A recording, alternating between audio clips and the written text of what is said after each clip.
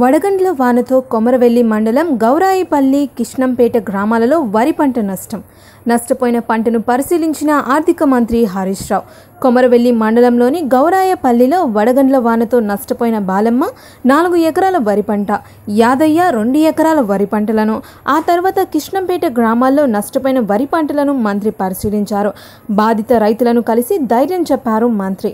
ప్రభుత్వం అన్ని రకాలుగా ఆదుకుంటుందని మంత్రి హరీష్ రావు భరోసా ఇచ్చారు. ప్రాజెక్టులు పూర్తి చేసి నీళ్లు రావడం ద్వారా వరి సాగు బాగా పెరిగింది. దాదాపు ఈ రబీలో 50 లక్షల ఎకరాల్లో తెలంగాణ రాష్ట్రంలో వరి సాగు జరుగుతూ ఉంది. ముఖ్యంగా మరి వడగళ్ల వానబడి కొన్ని జిల్లాల్లో నష్టం జరుగుతూ ఉంది. ఈ కొమరవెల్లి, నంగునూరు, కొండపాక ప్రాంతాల్లో ప్రతి సంవత్సరం కూడా ఏప్రిల్ మొదటి 2వ వారాల్లో వడగళ్ల వానబడి ఈ ప్రాంత రైతులు రెగ్యులర్గా కూడా నష్టపోతూ ఉన్నారు. సో ఈ విషయాన్ని తప్పకుండా గౌరవ ముఖ్యమంత్రి గారి దృష్టికి తీసుకెళ్తాం. రైతులకు కాపాడుకోవడానికి ప్రభుత్వం తరఫున అన్ని రకాల చర్యలు కూడా తీసుకుంటాం. ఎందుకంటే ఇది చాలా కష్టపడి పంట చేతికి వచ్చే సమయంలో చివరి దశలో రేపో మాపో వరి కోసేటువంటి స్థితిలో ఈ వర్షాలు పడి రైతు చాలా తీవ్రమైనటువంటి నష్టం జరిగింది.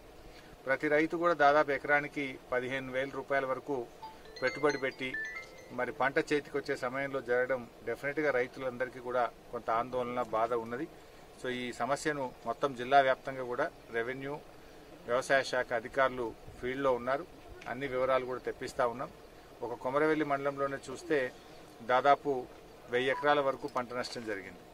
అయితే కొంతమంది రైతులు ఇన్సూరెన్స్ కట్టినారు, కొంతమంది లోనీ ఫార్మర్స్ ఉన్నారు, కొంతమంది నాన్ లోనీ ఫార్మర్స్ కూడా ఇన్సూరెన్స్కు డబ్బులు కట్టి ఉన్నారు. ఇన్సూరెన్స్ కంపెనీ వాళ్ళని కూడా పిలిపించాం.